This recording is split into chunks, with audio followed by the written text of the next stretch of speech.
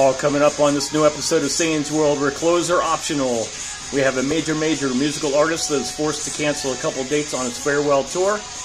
That fall festival that's going out in Vegas later this year, yeah, they've added a new date onto that. And we've got crazy new pictures and new characters to Rob Zombie's The Munsters movie that is making out in Budapest.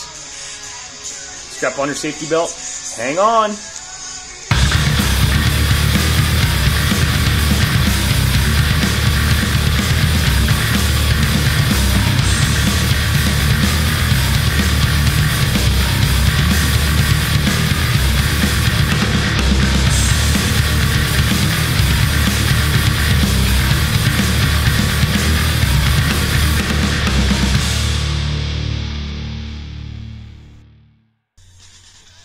What is going on, everybody? Welcome back to a brand new episode of Satan's World. What's fucking going on? In case you don't know who the fuck I am your host, Justin Sane. Also the guitar player from the band Cruella de Vil. Post a link down there on the web. You can check us out on the dark and naughty web. We also have our first single. It's called Can You Please Me? It's available on the site as well. It's available anywhere you happen to stream music. Spotify, iTunes, Amazon Music, iHeartRadio, Afghanistan. It's fucking everywhere. Feel free to hit me up on Instagram. I am at justinsane.music. The band's on there as well. It's corella.deville.music. We got some cool motherfucking shit happening on there, so yeah, definitely check that out. Also on the website, I always fail to mention this. On the site, if you sign up for the email list, you can be part of the what we call the CDV Vampires Club. You get kind of exclusive updates on the latest happenings through video. Sometimes you'll even hear songs being written. You'll hear the riffs from songs we haven't released yet. So a lot of cool shit. Plus you get discounts on future merchandise, which is it's all looking fucking kick-ass. So let's get into this video. So it was released over the last weekend that major music artist Elton John had to cancel just a couple of dates that he had scheduled in Dallas for this week, Tuesday and Wednesday. At the American Airlines Center. They will be rescheduled. He is fully vaccinated and he's had a booster shot, but he did come down with COVID. He's experiencing only minor symptoms. He is expected to resume his tour, which is called the Farewell Yellow Brick Road Tour. It's going to resume Saturday in Little Rock, Arkansas.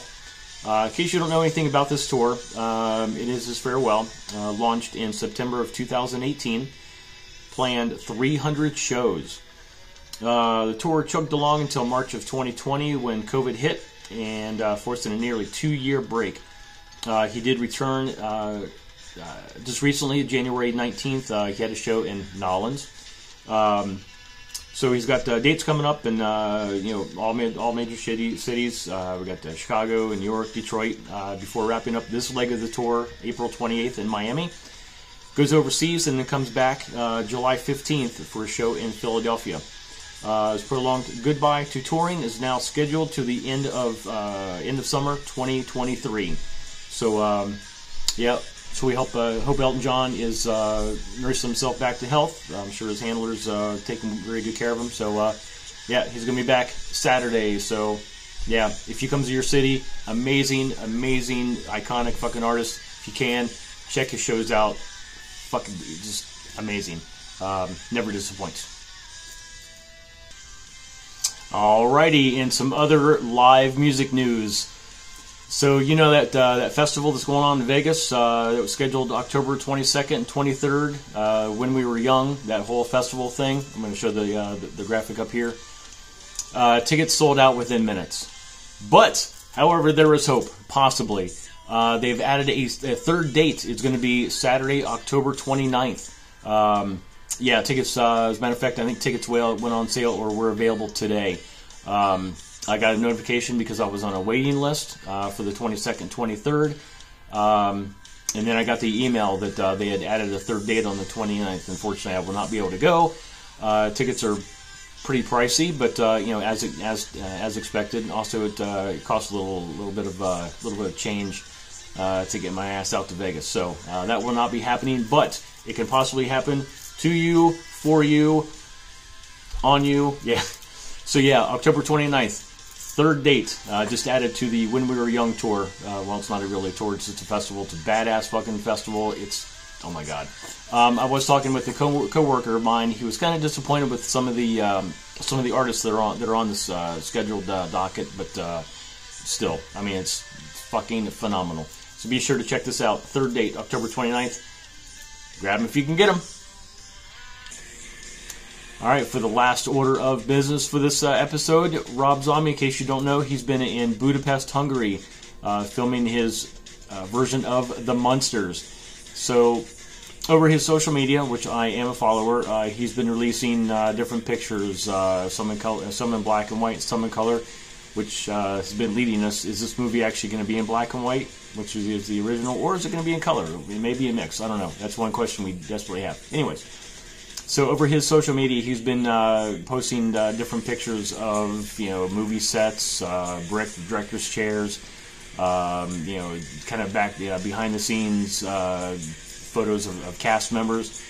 So in the last month, he's released a few pictures. It'll be kind of interesting. I'm going to post them on here. So the first picture I'm going to show you is the new cat. This is his latest post.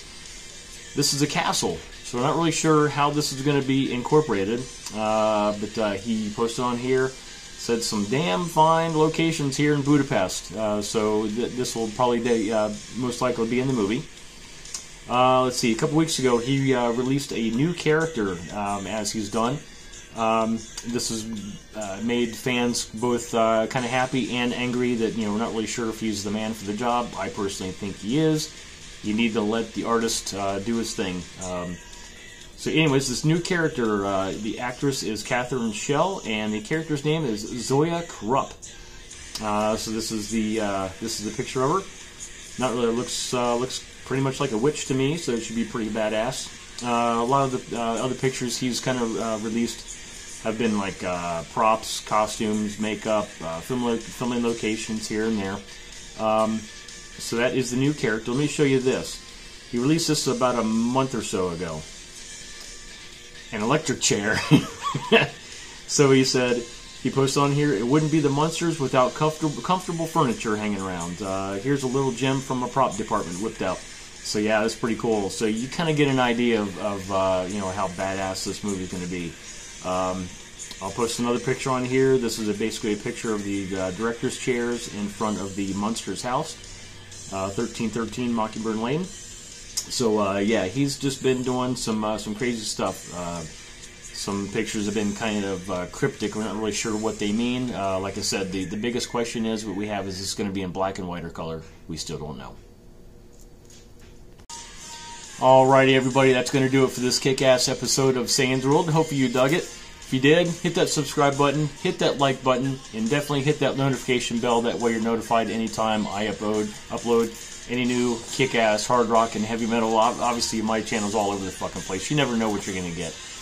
But people dig the news because sometimes they hear about shit, sometimes they don't.